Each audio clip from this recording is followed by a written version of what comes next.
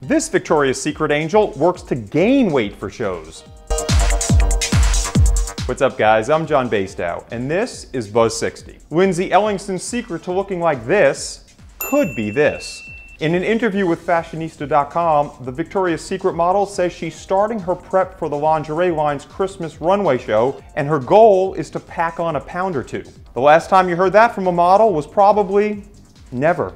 In fact, the Daily Mail reports last year, Victoria's Secret models Joan Smalls, Adriana Lima, and Candice Swanepoel took to social media talking about their calorie counting in the race to the runway. Lindsay, however, told Fashionista.com she thinks it's sexier and more feminine to be more full and have curves. Her trick to get them?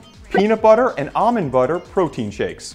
But Lindsay goes about it the right way, helping turn those added calories into muscle by putting in some gym time and stepping up her workouts. There you go, Lindsay. Sounds like a nice method for making fitness simple.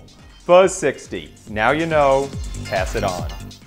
Hey, this is JWoww from One Life to Live and Snooki and JWoww, and you're watching New Media Sue with my boy John Basedow.